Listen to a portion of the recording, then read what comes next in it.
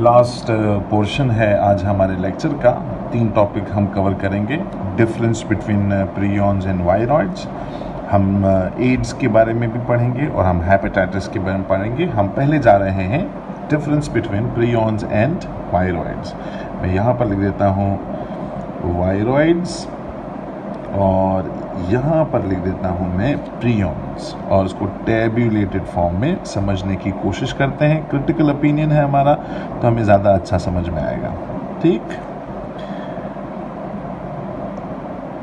ये रहा वायरॉइड्स और ये रहा prions.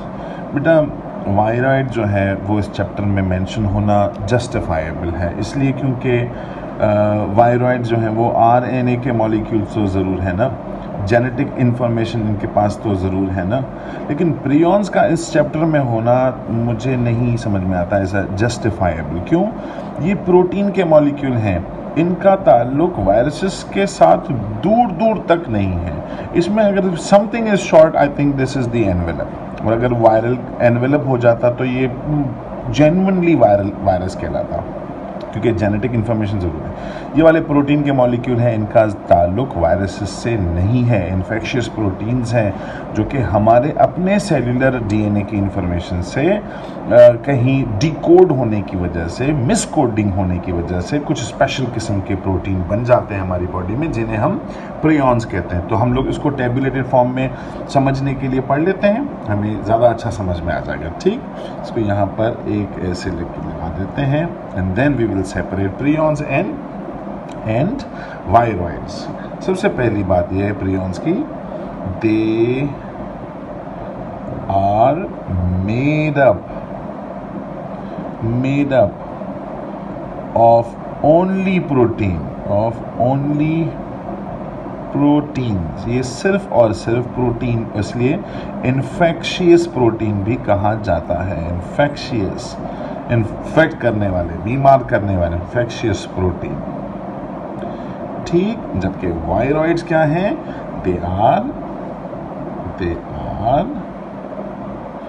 Single stranded RNAs with double strand portion. Double strand, कहीं कहीं इसमें डबल स्ट्रैंड भी हो सकता है, वरना ये सिंगल स्ट्रैंडेड RNA। ठीक हो गया? दे इन्फेक्ट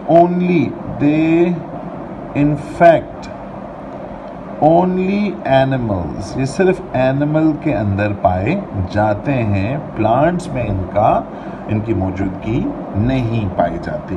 यहाँ पर आते हैं, दे इन्फेक्ट ओनली प्लांट। ये उसके अंदर रेप्लिकेट करते रहते हैं, कहीं कहीं अपने प्रोटीन भी बनवा लेते हैं, जनरली नहीं, कभी कभी अपनी प्रोटीन बनवा लेते हैं, कभी ये खुद एंजाइम के तौर पे। आप याद होगा एंजाइम के अंदर एक पोर्शन हमने पढ़ा था जिसमें हमने ये कहा था कि सारे एंजाइम्स प्रोटीन नहीं होते, और एक एग्जाम्पल दिया था राइबोजाइम का। आई होप शायद आपको याद आ रहा हो कहीं, राइबोजाइम का।